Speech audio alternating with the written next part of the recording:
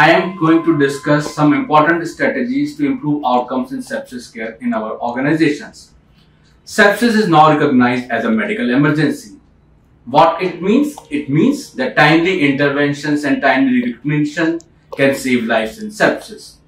Sepsis continues to have high morbidity and mortality despite a better understanding of pathobiology and despite care processes which are very well defined now. There is an ever increasing demand for a consistent and easily implantable definition.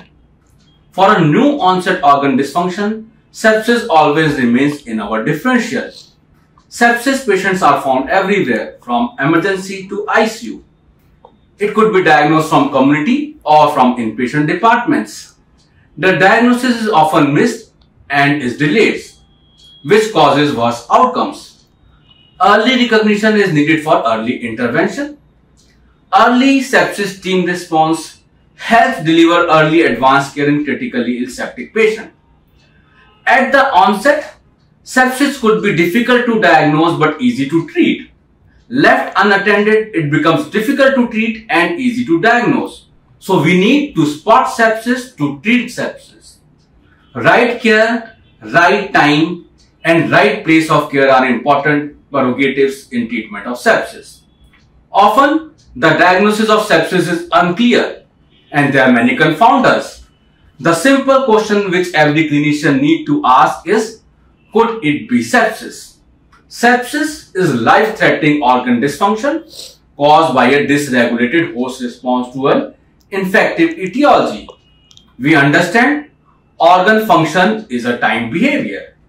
Early targeted intervention provides significant benefits with respect to outcomes in sepsis patient. Next important concept is MAP sepsis. What do we mean by MAP sepsis? We mean microbiological, anatomical and physiological diagnosis of sepsis, which means we give a comprehensive diagnosis of sepsis. This renders completeness to diagnosis. It renders easy access to definitive care for septic patients. There are multiple stakeholders in clinical management of sepsis patient. We need to have ownership of septic patients and most of this time the ownership of septic patient lies with the intensivist. We need consolidated and uniformly binding treatment plans for optimizing outcomes in sepsis. Early recognition and diagnosis requires triggers from clinical data and laboratory. That is why we have early biomarkers. That is why we have a database diagnosis of sepsis. Sepsis code is one such intervention. Sepsis code focuses on faster and reliable mobilization of resources to provide early and definitive care for sepsis patient. Sepsis code and sepsis clock are proven strategies to improve care process in septic patients. Some is not a number and soon is not a time. In the fight against sepsis, every second matters. The assessment, the management has to be done in a time-bound manner. The interventions, the team stakeholders, everyone should surround the patient in a very time-bound fashion. Quality parameters in sepsis management should be followed very stringently each and every time. Certification, audit and quality parameters relevant to sepsis care should be rolled out for all the units. They should be compared in between the units. Training in education of sepsis diagnosis and management requires interdisciplinary efforts and we need to train our frontline healthcare workers, our medical officers and nurses. Advanced sepsis management courses and other relevant modules need to be drafted for training guidelines.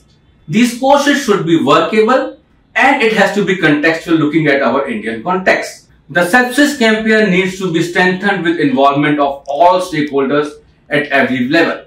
Those not improving despite best care, alternative diagnosis should be relooked into for such patients.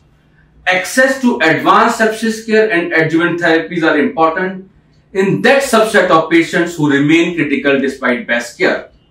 At the end, spot sepsis, stop sepsis, save lives. Thank you.